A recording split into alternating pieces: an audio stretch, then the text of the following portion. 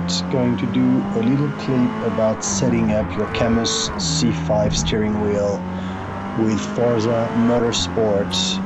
Out of the box, when you set up the steering wheel, it behaves very strangely. The cars are undrivable, the car is just pulling you off the road all the time.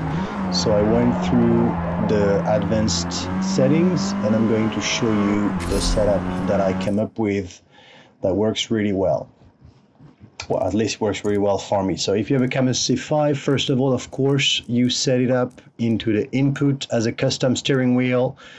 You assign everything you have to assign to it the way you like it, and then you go to advanced setting, advanced input. Into the advanced input, you set up all the axis dead zones to 0 for the inside and 100 to the outside. You will set those up on the Cammus application by yourself. Axis invert doesn't change for the steering. However, very important is to invert the force feedback. This is what is set up as off out of the box and what makes the cars totally undrivable. The cars basically are dead in the center and then pulling you every time there is force feedback applied. All the dead zones 0 to 100, set it up in the Cammus app. I don't have the clutch and I don't have the handbrake, so I didn't set that up. Alright, now when it comes to vibration scale, put it at 10 because this is really for gamepad. It doesn't give you any realistic input. There's some slight information like ABS that can be felt.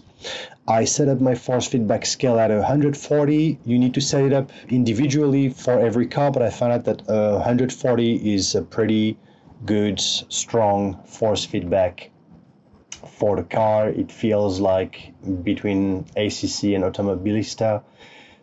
Self-alignment at 100. Mechanical trail and pneumatic trails, I bumped them up a little bit. I bumped the pneumatic trail a little bit more because you can feel where is the pressure being applied, what tire has the traction.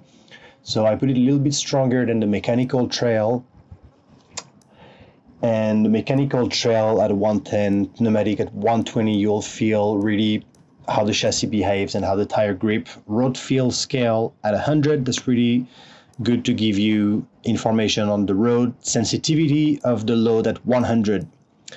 Everything else below it at 0. Wheel damping, center spring scale, dynamic dampers at 0. Set that up in the Cammus app, not over there. Sensitivity, linearity, I'll leave it at 50 as it is.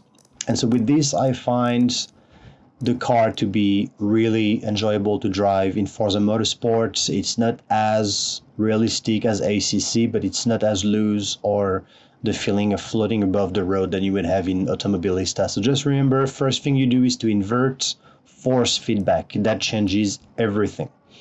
Do that first and then play with the settings to make it how you like. All right, that's it. Hope it helps. Bye-bye.